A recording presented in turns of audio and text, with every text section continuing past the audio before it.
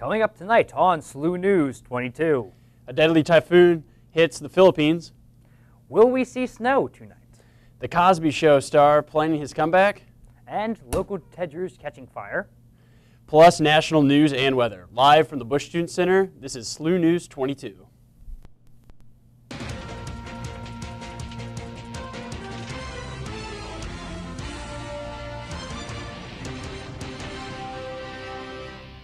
Good evening. I'm Gabriel J. Gallup. And I'm Sean Everson. Thank you for joining us this evening. The Student Government Association will be awarding 5 $1,000 scholarships for the spring semester of 2014 to juniors and seniors who have exhibited extraordinary involvement and service here at St. Louis University. Applicants must have a GPA of at least 3.0 and have completed at least 2 semesters here at St. Louis University.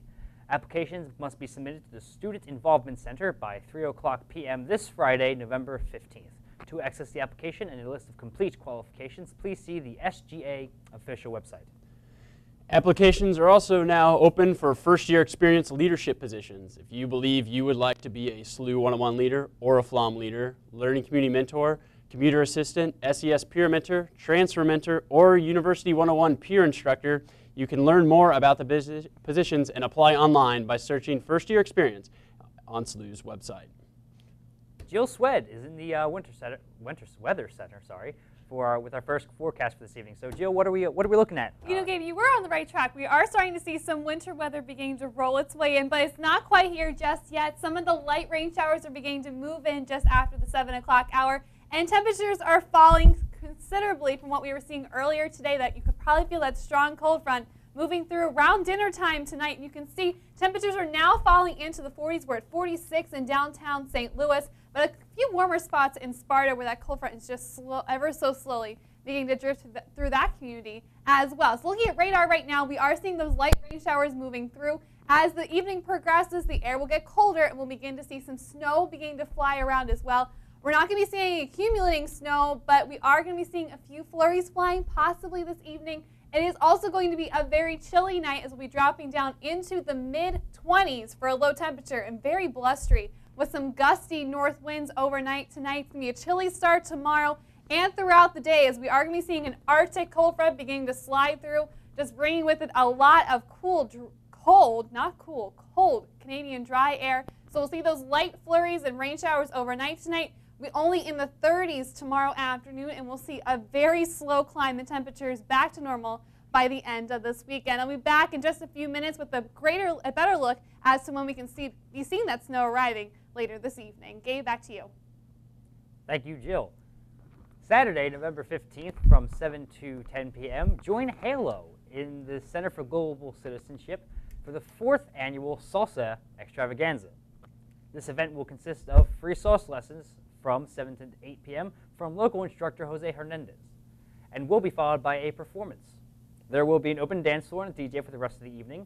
Free refreshments and snacks will be provided. For more information, check out the flyer on SLU-TV's Facebook page. The Math and Computer Science Club will be hosting certified Mathematica trainer Calvin Michaud this Wednesday, November 13th, in room 142 of Ritter Hall. Mr. Michaud will speak about the use of the Mathematica programming language and prototype ideas. There will be extensive simulations and in-depth explanation of the scope of the Mathematica language. No prior knowledge of Mathematica is required. The Great Issues Committee will be hosting Animal Planet's Jeff Corwin next Monday in the Wool Ballrooms at 7 p.m. His talk will include stories of his adventures in the field and protecting wildlife and the environment. Mr. Corwin will also be showcasing some exotic animals. This Thursday, November 14th at 7:30 p.m., Hunter Hayes will be performing at the Fox Theater. Hayes is a platinum-selling country star, a 3-time Grammy-nominated artist, and will perform new songs from his self-titled deluxe edition release, which hits stores June 18th. This performance is part of Hayes' Let's Get Crazy Tour 2013. Only a handful of tickets remain for sale online. In today's world, it is not uncommon to see pharmacies, floral shops, and cooking classes in the same grocery store. But now Schnucks, the Midwest and St. Louis chain, has taken the next big step into healthcare And Schnucks has opened up its first infusion solutions facility on Page Service Road in September to treat acute and chronic conditions. This infusion therapy involves injecting medicine through a needle or catheter. It is used for conditions such as infectious diseases, nutrition disorders, immune deficiencies, cancer, and much more. Nurses, pharmacists, and technicians prepare infusions and administer them either in the patient's home or in the factory's ambulatory infusion center. Michael Abrams, managing partner at a St. Louis healthcare consulting firm, said that the new venture is a smart move of Schnucks. Abrams says that infusion centers are profitable and attractive to customers and insurance companies. This new market looks to be a great move for this local St. Louis grocery store. Next Monday, November 18th at 7 p.m., Selena Gomez will be performing at Chaifetz Arena in her Stars Dance Tour 2013. Gomez is a worldwide multi-platinum selling singer and actress. This St. Louis performance will be the end of her 56-city world tour. Tickets are still available at Ticketmaster.com. Don't go away. We'll be back with more things eventually.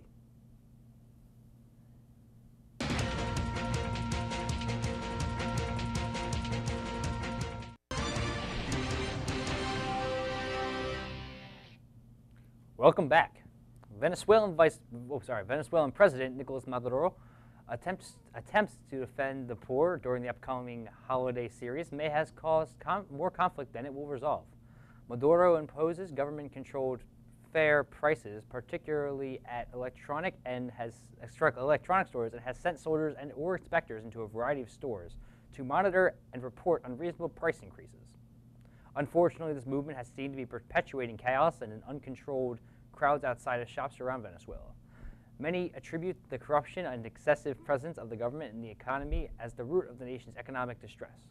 Regardless, the country will continue to attempt an economic reform after the death of former President Hugo Chavez.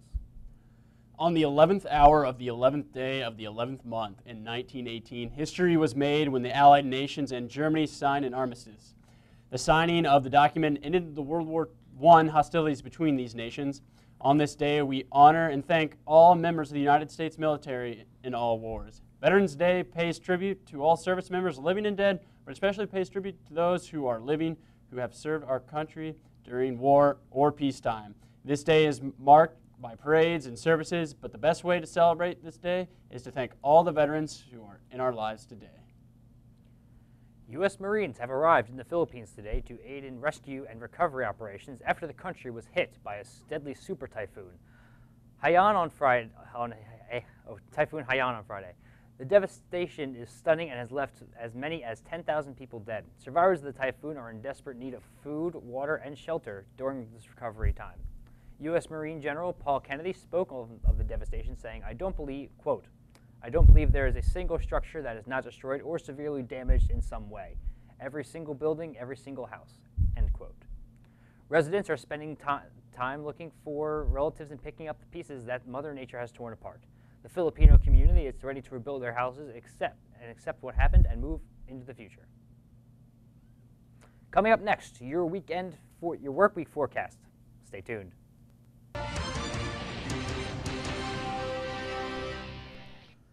And welcome back. Meteorologist, sorry, Jill. Jill Sweat is here with us for your extended forecast. So, Jill, what are we looking at this week? You know, Mother Nature is going to remind us that winter is not too far off this week, as we are going to see some much cooler temperatures head into the middle portions of this week. And even overnight tonight, we could see our first chance of some snow flurries. Not necessarily accumulating snow, but those flurries will certainly be flying tonight. But it wasn't much of that way earlier in the day today, as we were well above normal for a high temperature. At Lambert, we hit 66 this afternoon, just a touch cooler here on SLU campus, but our normal high temperatures are only in the mid-50s, with mornings starting off right around 40 degrees. Outside right now, we are starting to see some light rain showers falling as a cold front is beginning to slide on through. Our temperature is knocked down to 46 degrees, and also those winds are certainly gusting out of the north at 15 right now, sustained-wise, but they're gusting up near 22 miles an hour. Overnight tonight, it's pretty plain and simple. It's going to be very chilly. By 10 o'clock, we won't be seeing any rain showers or any flurries at that point, but our temperature will be right around 35. It looks like our greatest chance of seeing that mix of some rain and some snow will be in the early morning hours tomorrow. So while we're sleeping, so you may, if you're still studying, you may be able to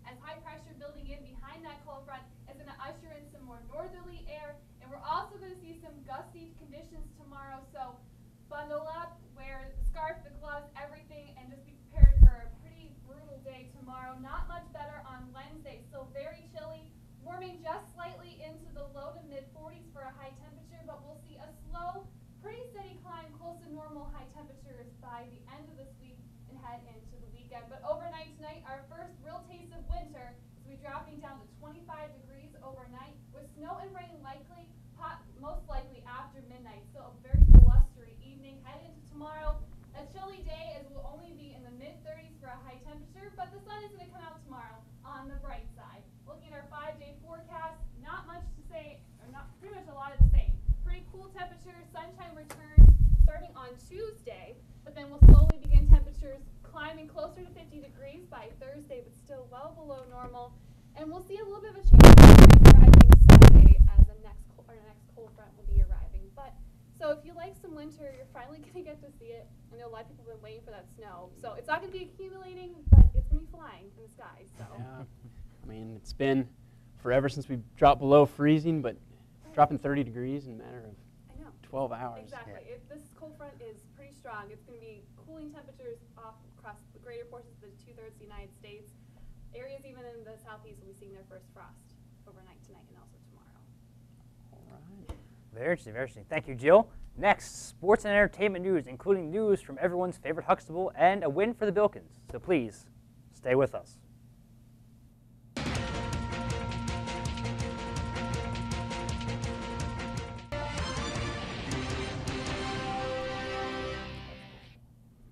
Welcome back. Everyone's favorite Huxtable is in the process of developing a new sitcom for primetime television.